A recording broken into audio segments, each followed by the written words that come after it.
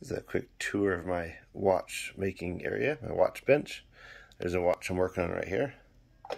And I look at it through my trinocular boom microscope with a HD camera that I can use for taking photos and stuff. I'm just going to go to the right. There's a couple of my other tools and stuff I use. My little time grapher. Sometimes I need some heat for things. That gives me some heat. Demagnetizer. I've got another one, but this one's a better one. Got my little watchmaker's lathe with my nice shiny new cross slide. It's so nice. Still trying to figure out how to work it. My tool post doesn't bring the work to the right height to match with the center of my mounting place.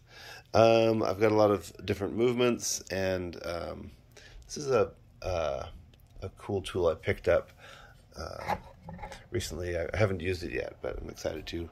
A presser tool, my measuring. Let's see, I've got more. There's a lot of movements and parts and stuff in these little boxes.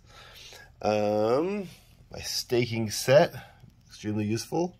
Lots of little pushers and stuff. My tweezers supply.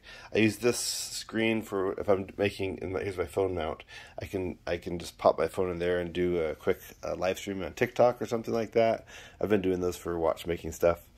Just my little screwdriver set. Lots more materials in here. My oil wells for different kinds of lubrications.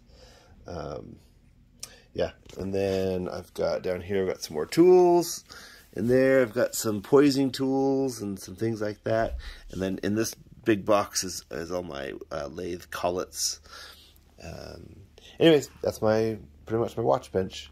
I've got my I've got a range of pressers up here for popping cases back together and such. But that's me.